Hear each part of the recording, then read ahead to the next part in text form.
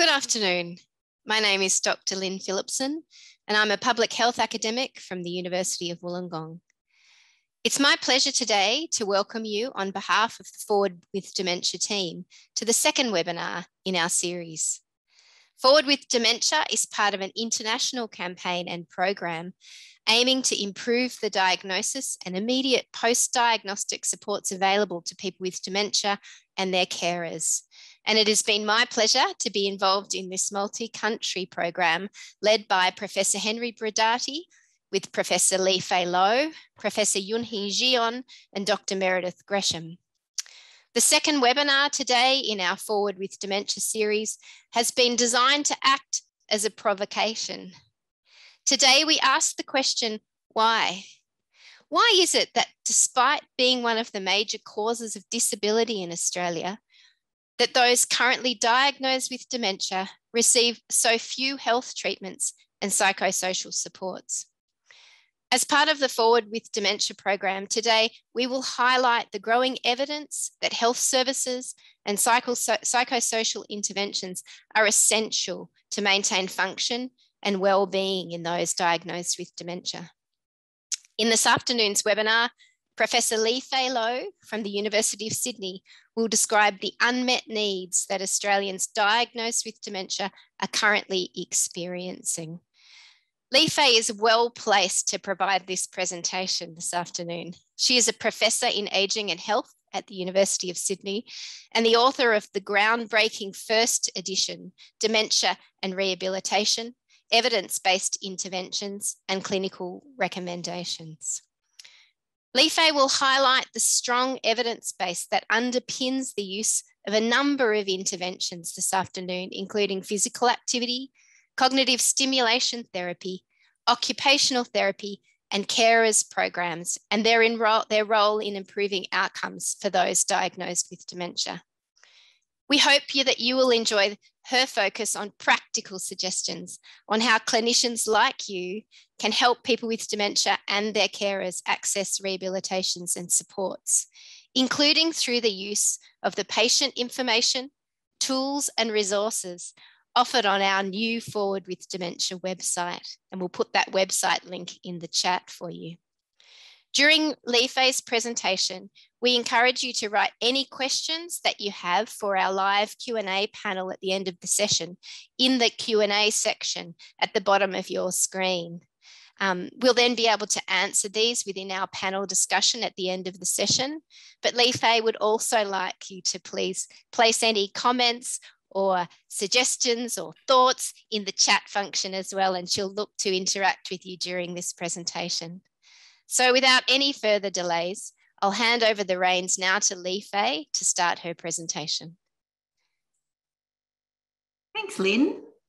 Hi, everyone. It's good to have you here this evening. I'm just moving your heads around so that I don't look myself. Here we go. So I'd like to start by acknowledging the traditional owners of the lands on which we meet today, which for me here in Lilyfield are the Gadigal people of the Eora Nation, and elders past, present and emerging, and any First Nations people here with us today, and all of you as well, our colleagues. It's good to all be here today. To start with, I'd like you to chat with me, please. You should have permissions in the chat. And I'd like you to think about the word dementia and share with us all the words and feelings that first come to mind when you see or hear the word dementia. Please put them in the chat. I'm reading the chat now. Scared, fear. Thank you, Cheryl and Jane. Demise, uncertainty, frustration, progressive deterioration, grief, cognitive issues, lonely, carers, fear, forgetfulness, brain illness, grief and loss, negative, uncertainty, frustration, support, every second counts, RACF, stigma, misunderstanding, memory loss, loss of functioning, change of relationships, progressive, things will go downhill,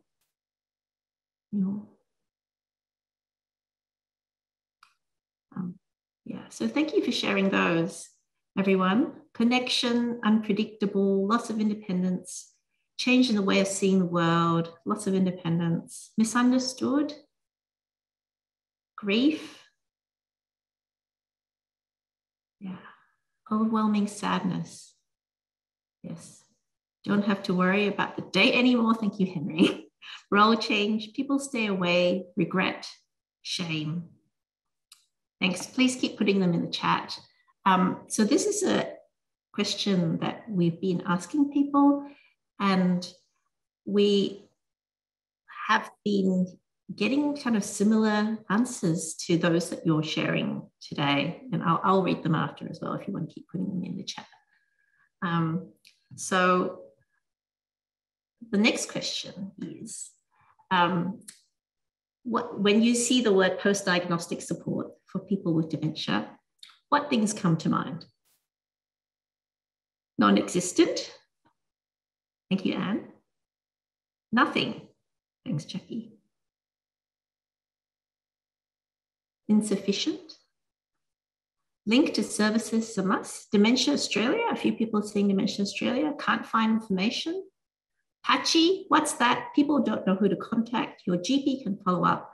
Lack of knowledgeable health professionals. It's hard to navigate. This is where I can make a difference. Thank you, Vasi. Some allied health stuff here, OT, physical rehab, Dementia Australia, ACAT, psychological, not seen as important by medical professionals, psychoeducation, promote independence, confusion, doesn't happen, counselling, no clear systems, dementia advisors, shout out to the dementia advisors, target daily functioning, people don't see the value of rehab, finding out how to continue to live well, it's vital. Thank you, Henry. Forward with dementia. We'll talk about that. Your daughter can take care of that. Well, they can't do everything. Frustrating, perseverance, hard to navigate. Thank you, everyone. Please keep putting things in the chat. We've also been asking people about this question. So when we ask people about their support, what they think about dementia, people tell us about the cognitive symptoms. They might tell us about confusion, talk about memory loss. They will sometimes tell us about the other symptoms of dementia and functional issues. Sometimes people say it's brain disease, not so often, but we do have it. I mean, that's the thing that as health professionals, they teach us. Dementia is a neurodegenerative brain condition. So I think we sometimes hear about the brain. And lots of people do tell us things that you also put in the chat about grief and loss and sadness. And I guess these really negative feelings, fear that come with dementia. And these are the images that we often see in the media as well. And so if I just draw your attention to the diagnostic criteria for major neurocognitive disorder, which is what DSM kind of calls dementia, many of you all know that the first criteria for diagnosing dementia is significant cognitive decline from a previous level of performance in one or more cognitive domains. Listed the cognitive domains there. And I think that very prominent in how we think about dementia is that it's a disorder of cognition, which it is. And it's a brain disorder of cognition, which it is. And cognition is the most frequent primary outcomes of trials of pharmacological, but also non-pharmacological interventions for people with dementia. And I think what's missed is, not missed, but we kind of neglect the second diagnostic criteria for dementia, that the cognitive deficits interfere with independence and everyday activities, that dementia is a condition that brings upon us functional decline. And I love these pictures that I found of this lovely lady who's battling dementia, according to the Daily Mail article, using Post-it notes. But she's found a strategy to manage her functional decline. I showed this lovely photo of how she's put pictures of what's inside her cupboard so she can find her way around her kitchen. You can see behind her the pictures as well. The functional decline isn't just in the house. People have trouble when out and about. For example, driving is a major issue that people have talked about, and we need other transport options. This is a picture from the hit Australian series, Packed to the Rafters, now called Back to the Rafters. And I show Ted, who you can see in the bottom right. His character has dementia, and it shows, I guess, how the dementia has affected his social functioning and how he interacts with his family. Even in this kind of happy family snap, you can see how he's portraying the dementia. A lot of people with dementia and their carers tell us about how dementia affects their social lives. Their friends sometimes fall away, and sometimes they feel isolated and lonely. I think for health professionals, we also remember that dementia makes it harder for people with dementia to communicate with us professionals and to ask questions and to kind of share their preferences. So that's a functional kind of difficulty as well.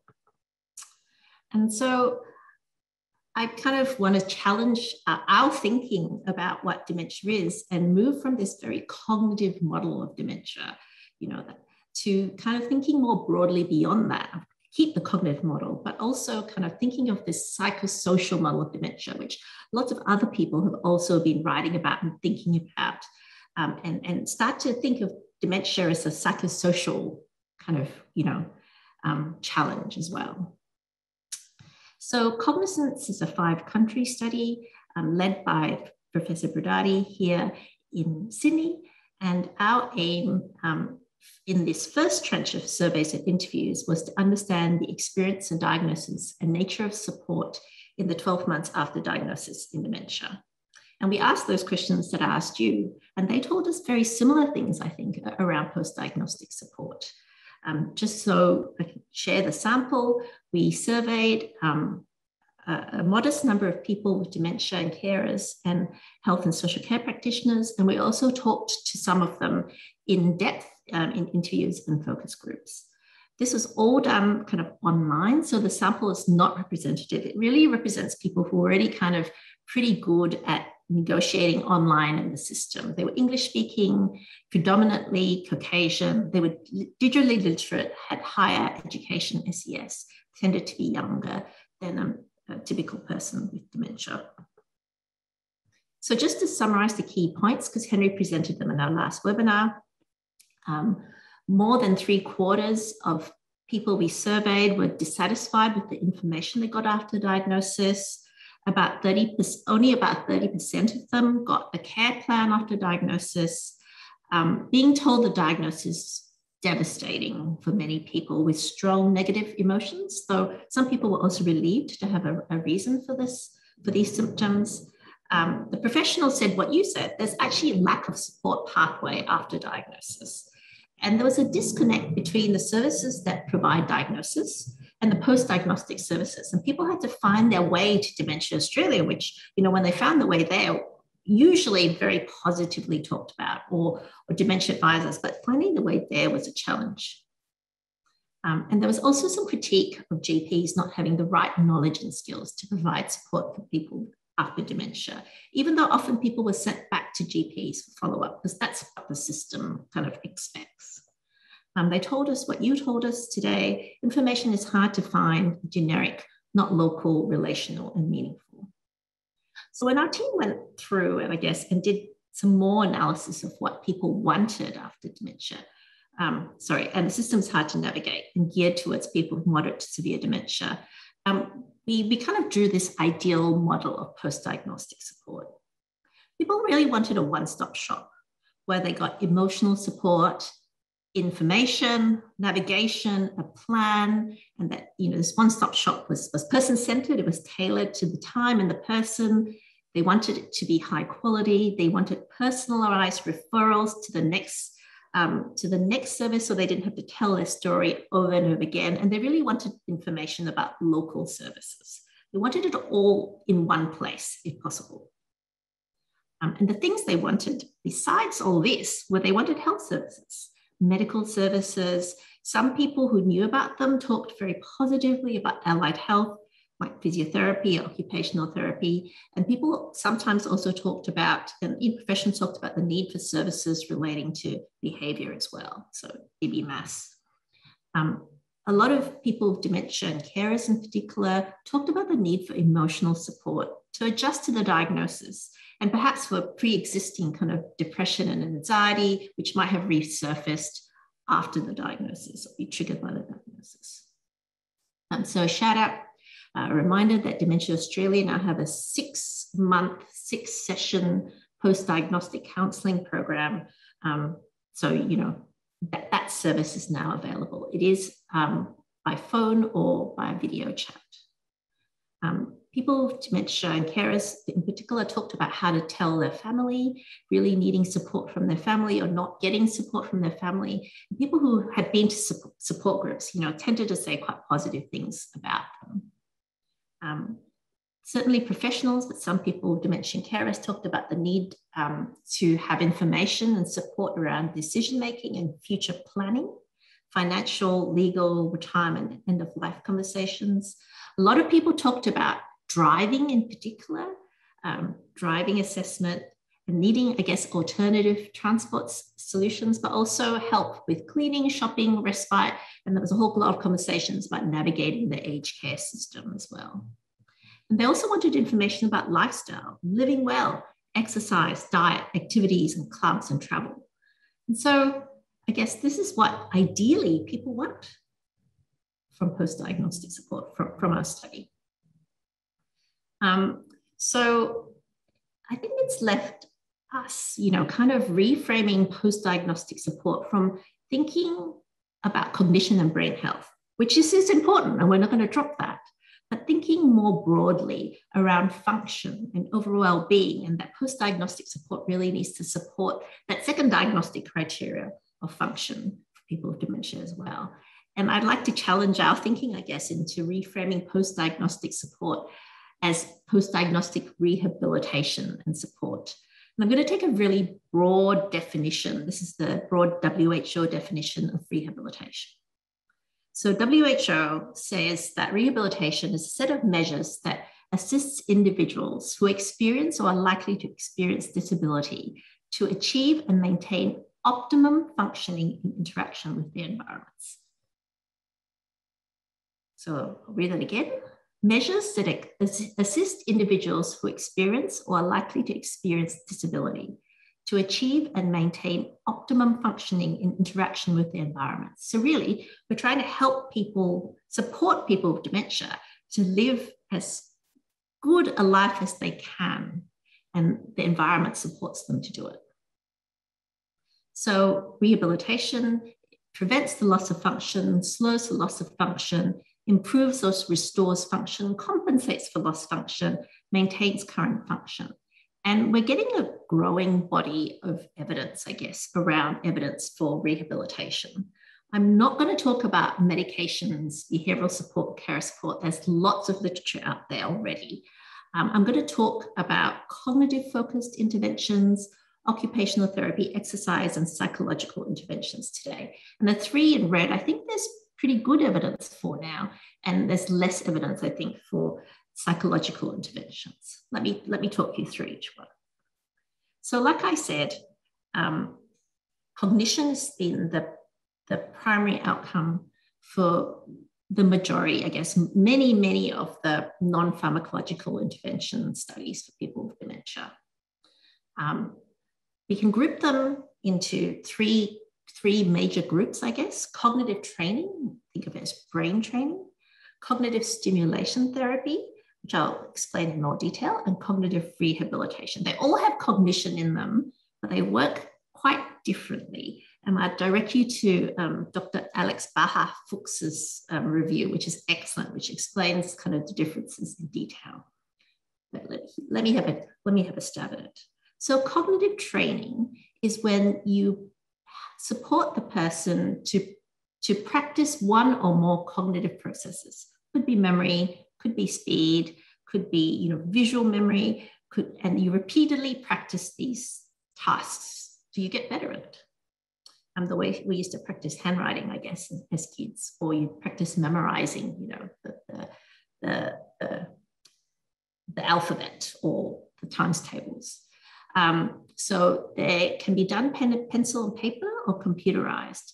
And there's variety in the programs, in the number of sessions, in what happens. It's In the trials, they're often tested on site by trained administrators or someone to support the person to do the brain training, and quite often actually in groups. So this is cognitive training. And there's a lot of studies on cognitive training, 33 studies, over 2,000 people. And the pooled meta-analysis suggests a small to moderate effect on global cognition, MMSE essentially, immediately after training. And then that's maintained between 3 and 12-month follow-up. There's also a moderate effect on verbal semantic fluency immediately and at follow-up, but low evidence, I guess, for measures of clinical disease severity. So a global rating scale, basically, of dementia severity, and limited training transfer beyond the immediate training task, meaning if you train someone's memory, then they don't get better at speed. Or if you train someone's visual attention, they don't get better at prospective memory. So whatever the bit you train, you get better at. And so I always think of this as, if you give someone a hand exercise, their hand will get stronger. And if you want their shoulder to get stronger, you give them a shoulder exercise. So that's how kind of in my head, this cognitive training works. From Amit Lampit, who has also done some of these reviews, I asked him, well, if I wanted to give my patient self-administered brain training programs, because it's really hard to find a supported brain training program available for people after dementia, what works? And these are the ones that Amit recommended. So Brain HQ, CogniFit, and Happy Neuron. I haven't used them myself, but these are the ones that Amit Lampit has advised there is evidence for in terms of self-administration. Caveating, that's actually better if you have someone administer the training for you rather than self-administer the training. So CST, cognitive stimulation therapy, is usually administered in the group. The individual program actually didn't work very well. And so it's a small group activity for people with mild to moderate dementia where they do fun things. So you might read the newspaper and discuss it. They might play bowls. They might do a shopping activity. I think here they're looking at pictures and discussing them. Typically, the trials have had a program that runs twice a week for 7 weeks. And there's enough evidence now that the NICE guidelines recommend that CST be offered to people with mild to moderate dementia. So here's the newest systematic review and meta-analysis, 44 studies now with well over 2,000 people, which shows a medium effect on global cognition, again, the MMSE, immediately after the program, 7-week program usually, but not at 1 to 10-month follow-up. And also a pooled change of 2.41, which isn't very much on the ADAS-Cog. Also, they're showing that CST improves memory, function on the ADLs, depressive symptoms, and that clinical dementia rating as well.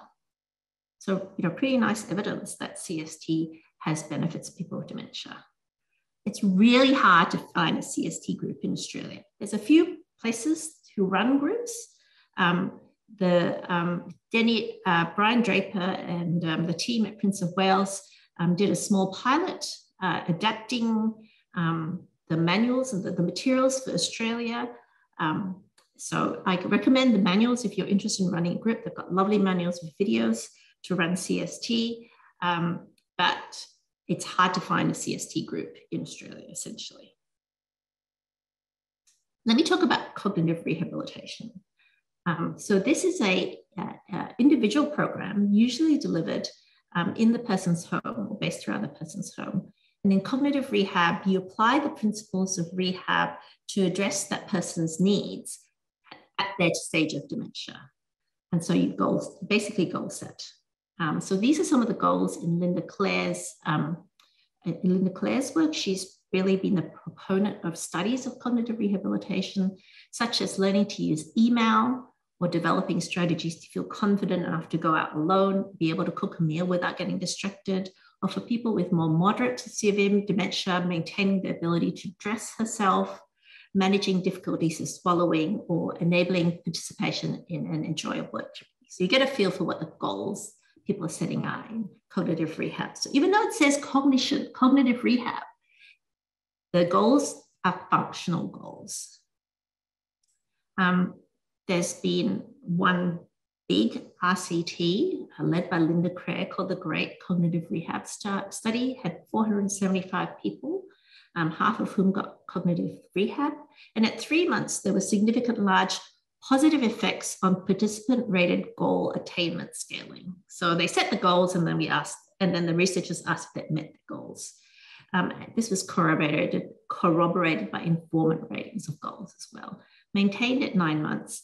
But really, I guess, interestingly, maybe disappointingly, there were no significant effects on quality of life, mood, self-efficacy, or cognition, or carer stress or quality of life. So if you talk to Linda Clare, cognitive rehabilitation looks, feels, is, I think, very similar to our occupational therapy intervention.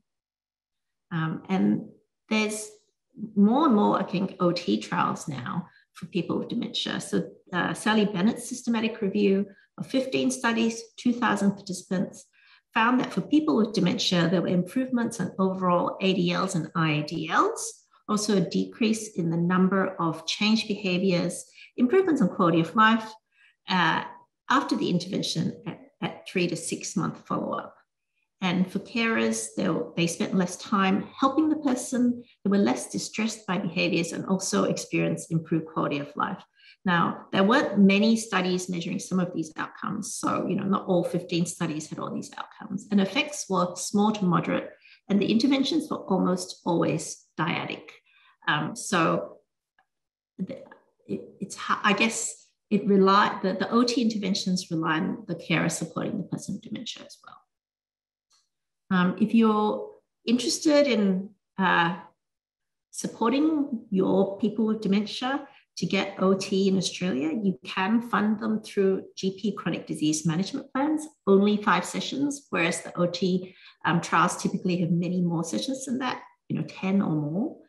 Transitional care will fund some OT if the person has been in hospital, can fund it through a home care package. There's the option of private health insurance, and some community rehab services will also offer OT for people with dementia. If you're looking for an OT with experience in dementia, you can go to OT Australia's website, where you can search for people who have an interest in aging, but they can't put dementia as a specialization yet. We're trying to work on that. And I also like to commend you to the COPE Australia study led by Lindy Clemson and Kate Laver, where there's a list of COPE-trained OTs. And so we've published the data on COPE, which is an OT intervention, showing that it works in Australia. Okay, let's talk about exercise. So there's different types of exercise. So there's walking, which might count as aerobic exercise, depending on how rigorously you walk. There's resistance training, which is kind of working on muscle strength. And there's high intensity exercise, which is really rigorous and high exertion. There's been lots of studies of physical exercise. This review kind of put together, which is the most recent one I could find, combined people with MCI and dementia. So there's 46 studies of those, more than 5,000 participants. And it found that exercise reduced decline in global cognition, memory, change behaviors, but not other cognitive functions. And there were small effects. And really that if you looked whether it was physical aerobic or resistance training, that really the evidence was for aerobic exercise at moderate intensity or above. And with duration for over 24 hours across the trial, so not exercising for 24 hours in a row, that basically has the greater effect on cognition, on global cognition. So I think evidence for exercise for people with dementia looks pretty good. There were 2 separate papers showing no impact on ADLs or depression. So if you want to find exercise program to support people with dementia in Australia. It's hard to find a dementia-specific exercise group, though there are a few out there. You can definitely look, there'll be local seniors exercise groups. You can fund exercise physiologists or physiotherapists, again, through a GP chronic disease management plan. If the person needs help to start safe exercising, you could try a falls prevention program like Stepping On. You can find those programs. And if you're in New South Wales, which I think many of you are, Active and Healthy New South Wales has a list of local seniors exercise programs, which is really helpful. But if not, you will have to Google. Okay, so let me talk briefly about psychological or talking therapies, where you talk about the problems and try and kind of, resolve things that way. There is CBT, cognitive behavior therapy, which is based around kind of identifying thoughts and feelings and changing behaviors. There's problem-focused therapy, where you really focus on trying to learn problem-solving skills and find solutions to the problems. And there's more kind of generic counseling. You build a therapeutic relationship and you kind of talk about the issues. There has been a systematic review of CBT for people with dementia. 11 studies, most of them are small pilot feasibility studies, only a total of 116 participants, which suggests that CBT reduces depression and anxiety symptoms. It certainly shows that it's feasible to do CBT with people with mild to moderate dementia, sometimes with the carer involved. But I don't think that there's enough, data to be really confident about these results yet. If you look kind of more broadly at psychotherapeutic interventions and not just CBT, this systematic review has 24 studies, of which 9 involved diets. It's got 10,000 people, and this also included people with MCI. So the MCI dementia, and sometimes they required having depression to get into the study. It showed reductions in depression in only 9 of the 17 studies. And there was mixed results in adaptation, helplessness, self-esteem, and quality of life. So even though people with dementia, carers, and maybe other professionals are telling us that after diagnosis, they would like psychotherapeutic support, I don't think we really know very, very well how to provide these supports and how well they work yet. Again, I'm reminded Dementia Australia have a post-diagnostic support program, and that you can get the psychotherapeutic services for people with dementia if they have, if they meet criteria for mental health problem through a mental health plan, and there's always private health insurance as well. So I put in red, some of the interventions for which there is evidence for. And I didn't talk about all of them today. We have evidence for them on this. And there's some things that we don't have really great evidence for, but doesn't mean that they don't work. And the challenge really is, how do we provide this pathway that doesn't exist at the moment for people with dementia after diagnosis? We've made a small start, and our small offering is Forward with Dementia, which is a website and resources for people with dementia and carers for the first 12 months after diagnosis. So it starts with helping people find the information. Or if they can find a website, or if you as clinicians can help them find a website, then at least it has all that information in the one place. There are 3 sections: a section for people with dementia, a section for carers, and a section for healthcare providers. And this is just a sample of one of the sections on managing changes for people with dementia. You can see that we've got an emphasis on rehabilitative strategies and therapies, and really practical kind of how to get services. So section 3.1, managing symptoms to achieve what's most important. Memory and thinking strategies and tips that other people have used, post-it notes, but many others as well. talks about the therapies to help with memory and thinking. So this information I've talked about today, put in accessible, I guess, language. And you can see we've got a section on driving. Lots of people talked about driving as well. We've made some tools for people with dementia. So there's questions about your diagnosis to help with, I guess, asking the doctor's information. Many people with dementia told us that when they got told the diagnosis and the carers, that they just couldn't take anything else in. And then afterwards, they had lots of questions. So, and sometimes they go to the doctor and then they forgot some of the questions. So we've made a list of questions to ask the doctor. We've made what's a very simple kind of goal-setting life planning tool sheet that they can work on as a family and then take to the doctor and get help for. So it says my life goals, how dementia gets in the way, and then to do things that I can do to overcoming barriers. And there's information in the Forward with Dementia website to help them, I guess, find strategies. You always talk to the health professionals about those things as well. Like I said, people were really concerned about telling their diagnosis to other people. So we've made a tool for that. And and then now our team were like, oh, people want all this stuff. And there's even evidence for some of this stuff. And how do we meet this need? And I guess that's why we're having this conversation with you. We're running these webinars. Because people with dementia talked about this void, that they were staring to the void after diagnosis, that there was nothing there for them. And I think as a professional, I'm like, there's this huge gap. There's this gap between what evidence there is. There's been so much research, I guess, on rehabilitation for people with dementia now, that there's this gap between what we know works and what services people can get. So how do we cross this gap?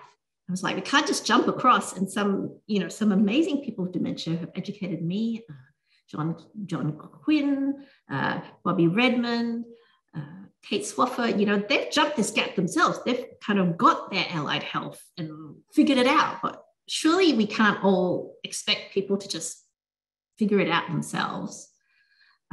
So we need to build this bridge. We need to build this system that provides post-diagnostic support. And I don't think we can just make this bridge straight away.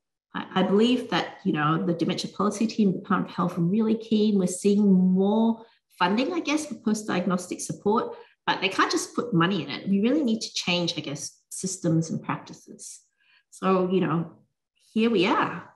We need to give information to people with dementia and carers around what they could have and how to get it. That's what we're trying to do on our website. If you're a diagnostician, tell people, give them hope. People with dementia and carers said, we want hope. Give them hope. GPs and practice nurses, we haven't started working with them closely, but if you've got any here, we love GPs and practice nurses, and we see them as really key in supporting people with dementia after diagnosis. You need to influence more policymakers, I guess, around maybe dementia MBS items, more allied health visits. 5 is definitely not enough. Everyone has podiatry, that's 1 already. Allied health practitioners, from the university degree to upskilling people working with dementia, their confidence, knowing how to support people with dementia. So we've been training, the COPE team, Kate Laver and Sally Day, have been training OTs around supporting people with dementia. And we need more of these kind of postgraduate little courses to help allied health practitioners upskill in working with people with dementia as well. So your hands, I guess, this is our conversation with you. Your hands can help people cross that big gap for the first time. And I don't think Cognizance for Dementia can do this. I feel like this could be a collective effort to build these post-diagnostic services. And so to close, I'm hoping that when you see the word dementia, you think of the word dementia, you'll have those thoughts first. And then you also think, but there is stuff we can do, and we can change things, and rehab does work for people with dementia. We just need to make a system so that every person with dementia gets rehab after diagnosis. I would like to thank our team, a wonderful team, Henry, Lynn Phillipson, Yoonhee John, Meredith Gresham, and our international collaborators who've been really wonderful to work with on this project, and you for coming. And I'm going to stop sharing and hopefully have a conversation with you about how you think we can, build this bridge of post-diagnostic support.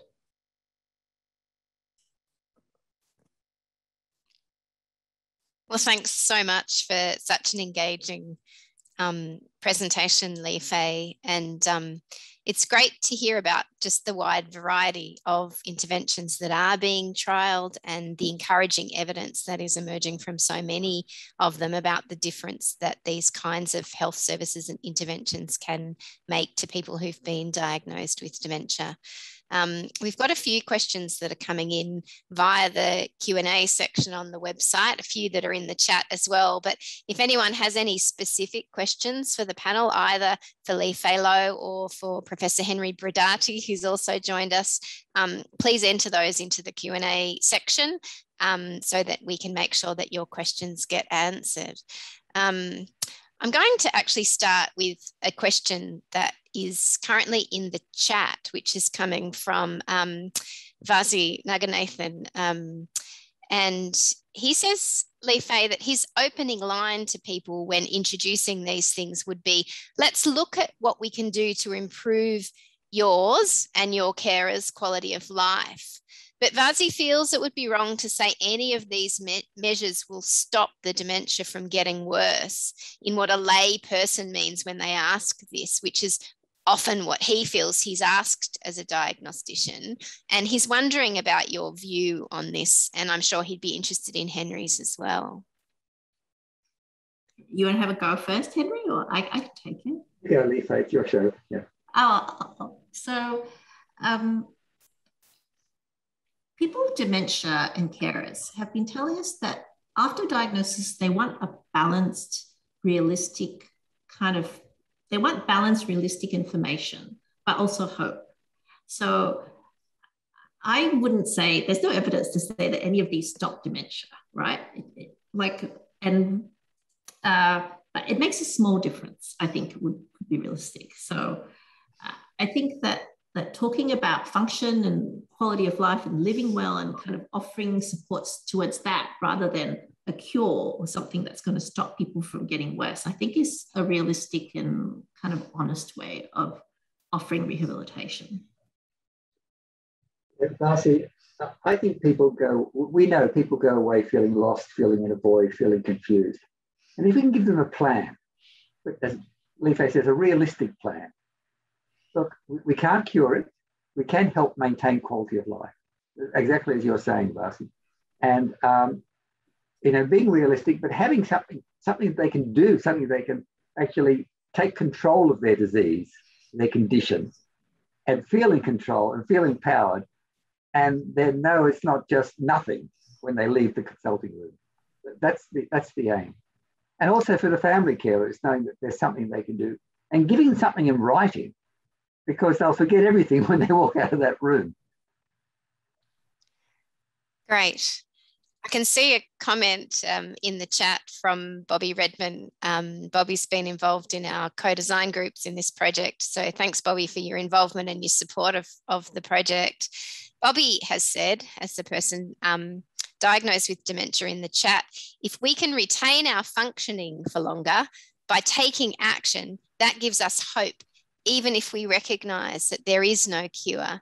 And I think this is a really important point that certainly in the research that we did as part of this project, the people we interviewed said it was the loss of hope, the depression, the worry, the lack of support and information that they felt was contributing to their deterioration. And we certainly know that support, that experiencing those symptoms and that lack of support and that void is only going to make people's dementia symptoms worse as well. So I think if we're thinking holistically, those interventions are definitely going to make a big difference to people. Okay, there's a few questions coming in via the Q&A that are actually about other sorts of interventions and factors that you haven't covered in today's talk, Lee-Fay. The first one is, does sleep hygiene play a role in developing rehabilitation skills? I know that people with dementia often have difficulties with sleeping. I have not reviewed the evidence around sleep interventions for people with dementia. I think Sharon may specify. Henry's hands up. Henry knows the answer. Go, Henry. There was a paper by McCurry, I think, from memory, which did show that there was an intervention. I don't know what he did or she did to do that. But yes, there are some interventions, and as Lee-Fay says, Sharon Naismith has been mainly looking at sleep interventions to prevent dementia rather than as a rehabilitation measure. It's an area that needs further exploration. And could I just jump in with something else? Somebody's written in a very good comment that these interventions seem very metrocentric. In other words, what can be offered for people in rural and remote areas? And Lee-Fay, I thought that might be something you could address. Yeah, so we have talked to some people in regional areas as part of Cognizance, and I realized that even getting a GP is really difficult. Yeah, I can see someone talking about telehealth. So we're seeing more telehealth interventions for people with dementia. Kate Lever trialed COPE, telehealth COPE. So I suspect that accelerated by COVID, that we might see more telehealth kind of interventions, which I know isn't for everyone, because some people don't like the internet, don't want the internet, but I would hope that telehealth would maybe give more accessibility to some of these interventions. And certainly I would suspect that all of them, even group exercise, I know people are trying now by telehealth. Great. And Lee-Fay, Lorna Huang has actually specifically said at War Memorial Hospital they have trialled a Zoom version of the iReady course, and it worked well, and it could be accessed by people in the country or anywhere. So we've seen a link in there for the COPE program for people, and we've also seen that link to the War Memorial Hospital program as well, so people can get some of that information from the chat as well. Okay, a couple of other questions about things that impact or that could play a role in rehabilitation. There's a question from an anonymous attendee about the role that CBD oil may play in cognitive rehabilitation process. Henry, do you know the answer to CBD oil? We've tried 3 times to get a grant to look at this unsuccessfully, but not for rehabilitation, mainly for the treatment of agitation. So I don't know of any roles for cannabinoid oils in rehabilitation. There has been a study, 2 studies published with nabilone from the Canadians, led by Christa Langtot, showing benefits for nabilone over placebo in reducing agitation. Obviously not a first-line treatment. It seems to work well. We had a great preparation with Ian McGregor from the institute at Sydney University, the forgotten for the moment, but that's because I didn't fund this. And there may be some benefits against the amyloid with some of these cannabinoids or with THC itself, but not for rehabilitation, I don't think. Yeah. Okay, there's another question about the impact of hearing on the rehabilitation process. Well, you probably need to make sure that the person has their hearing aids sorted, that they can hear. We know quite a lot about kind of environment, and I didn't talk about it, but environmental supports for people with dementia. And certainly, even making sure that your environment has the right level of noise, or a lower level of noise, can really support people with dementia in, I guess, during your sessions, but, otherwise. So looking at noise levels and that person's hearing is important as part of, I guess, a supportive environment.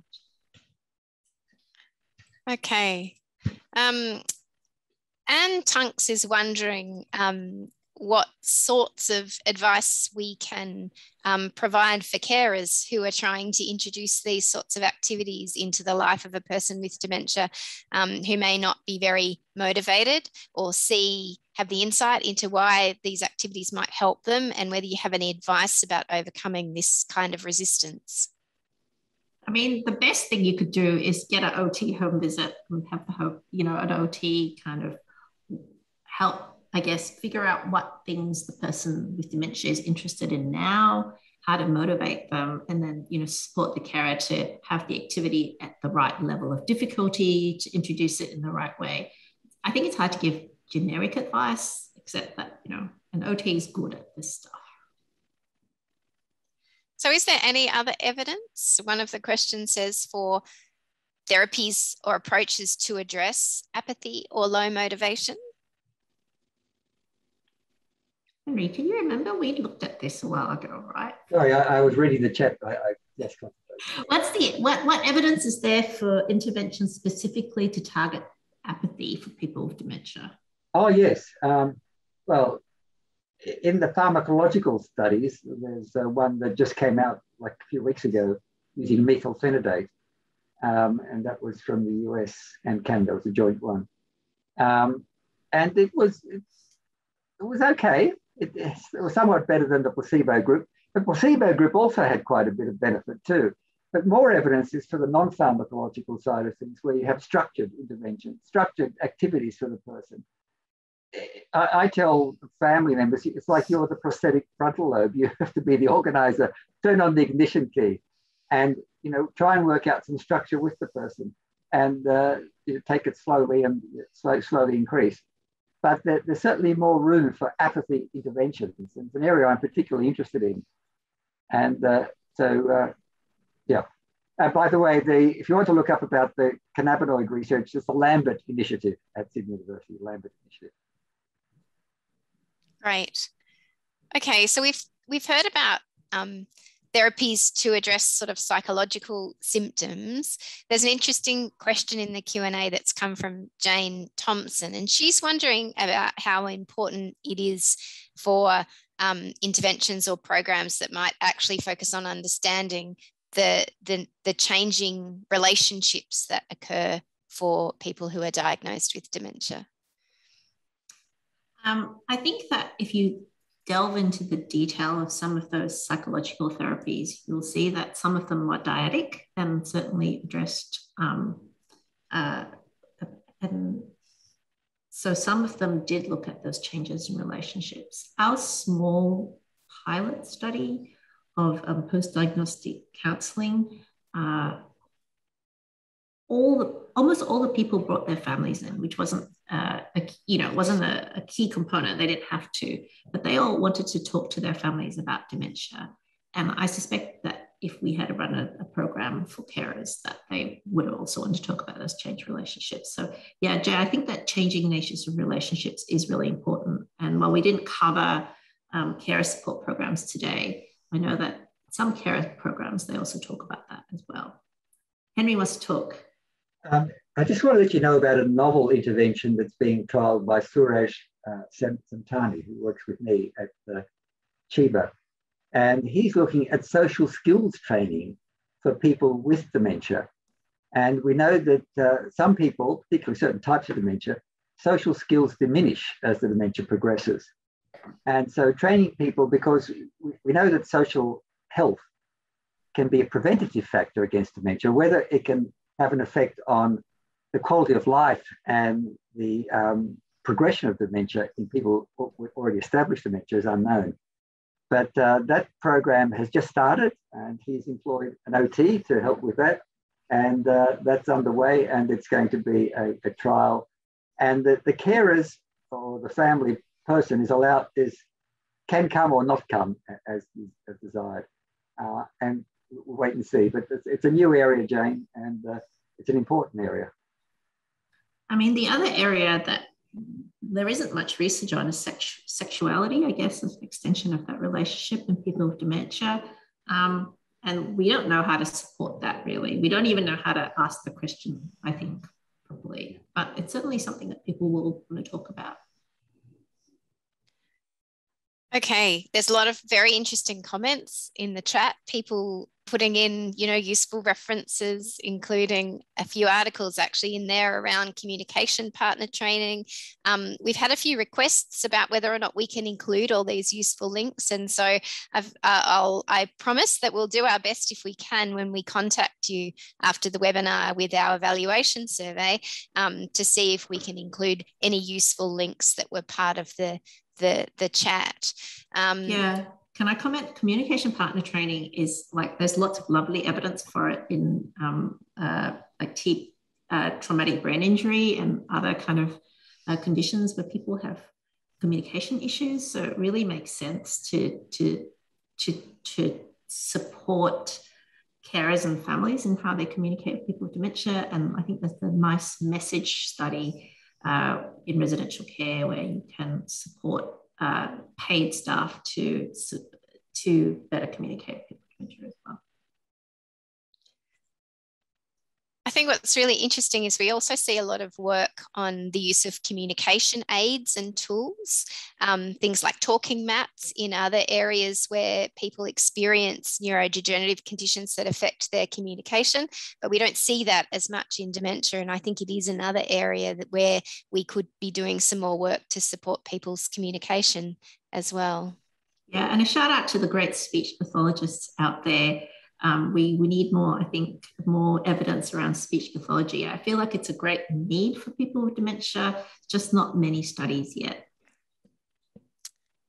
Okay, so we probably have a couple of minutes for any other questions if people want to pop anything else in the Q&A question area. I just am wondering, as we kind of finish up, Lee-Fay, we've heard about so many different opportunities that there are for us to provide information supports. And I'm wondering at the end of the session today, whether you could answer a question about what really are the key services and supports that people should be linked to at that point of diagnosis, whether you could just give us a summary of what it would be great if people went away with some information in their hands about from their diagnostic interview. So people need it written is the first thing. And ideally they would leave with a plan, but sometimes they're not really in the space to even have a plan, but they need to know where to come back to make a plan if they can't live with a plan. I think they need the number for Dementia Australia, and they need to understand, I guess, what Dementia Australia can provide. I'd love them to have Forward of Dementia, a website, so that they can go there. It's a non-threatening way. Some people are not ready to accept the diagnosis and they just want to read and lurk. They don't want to reach out yet. People told us that as well. And they need to know where to go, I guess, to ask questions. So whether they go back to the diagnostician or they go back to the doctor, I feel like they need to know what the next step is that they need to take. And a plan would be fantastic. Fantastic. Written down. Fantastic. Okay. So it's getting to that time. So I guess on behalf of the Forward with Dementia team, I really do want to thank you all for your attendance today. We had over 100 people tune into this webinar, and I think it shows you just how important this reframing of the dementia diagnosis is. We hope that you've heard today some things that might inspire you to join us and become part of a movement in Australia that aims to make the prescription and provision of support for people with dementia central to routine practices for people following a diagnosis. We really do want this to be the new normal. We want to encourage you to follow us, to visit our website, follow us on our social media channels, sign up for our newsletter, and review the information and resources that we've co-developed with people with dementia and their carers and with health professionals to really address this gap that we've identified for information, support, and resources in the first 12 months following a diagnosis. So please spread the word, promote and use the resources we've developed to your colleagues and to your patients. We're going to send you an evaluation survey following this webinar, and we're also going to provide you with an order form in case there are any resources that you'd like for your own clinic or your practice to promote the Forward with Dementia campaign and resources to the patients that visit your clinic.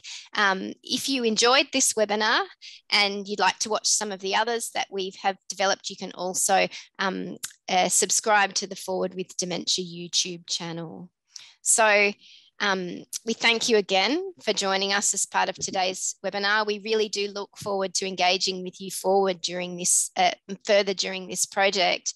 And together, we really believe that we can reframe the dementia diagnostic experience and help people to move forward beyond their diagnosis.